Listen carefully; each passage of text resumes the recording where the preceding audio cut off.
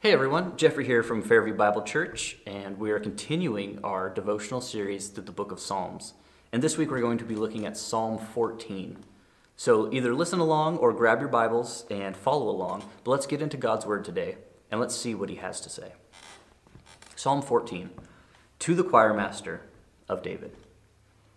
The fool says in his heart, "There is no God." They are corrupt, they do abominable deeds, there is none who does good. The Lord looks down from heaven on the children of man to see if there are any who understand, who seek after God.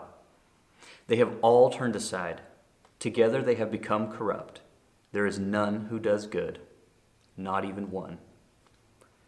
Have they no knowledge, all the evildoers who eat up my people as they eat bread, and do not call upon the Lord? There they are in great terror. For God is with the generation of the righteous. You would shame the plans of the poor, but the Lord is his refuge. Oh, that salvation for Israel would come out of Zion. When the Lord restores the fortunes of his people, let Jacob rejoice. Let Israel be glad.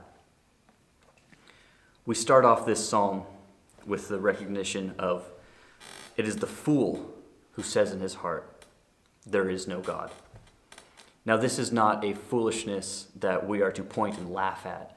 This is a foolishness that is a moral judgment from their Creator and should be heartbreaking for those of us who have been graciously saved by that Creator. Speaking of foolishness, Proverbs 26:4 says, "Answer not a fool according to his folly, lest you be like him yourself."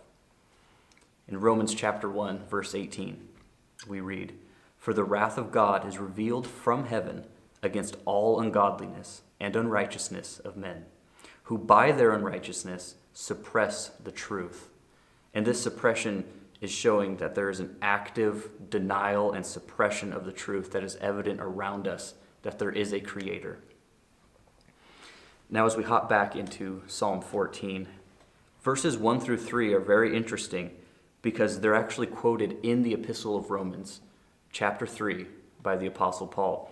And in it, he is showing that there is a universal depravity and sin that we all share in our fallen ancestor of Adam.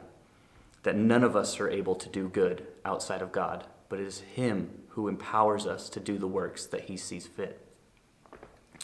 And as we read on in verse 6, it's very interesting because in verses 4 and 5, we'll see they are in great terror. And we see that third person calling. But in verse 6, David writes, "You would shame the plans of the poor." And it turns into that second person narrative that becomes a face-to-face confrontation of our own sin and the judgment that our righteous God has for the lives that we live. But the great news is what follows at the end of verse 6.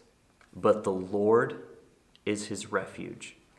And in this context, David is using God's personal covenant name for his people, and it shows how deep the connection is with us that overcomes the depths of our sin.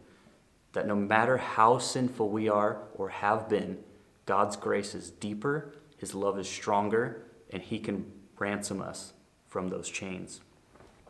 He is an unchanging refuge in this life of turmoil.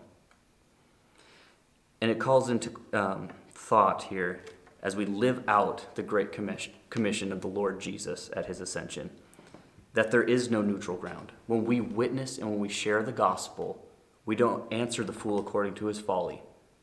Jesus is Lord, and it's the foolish who suppress that truth.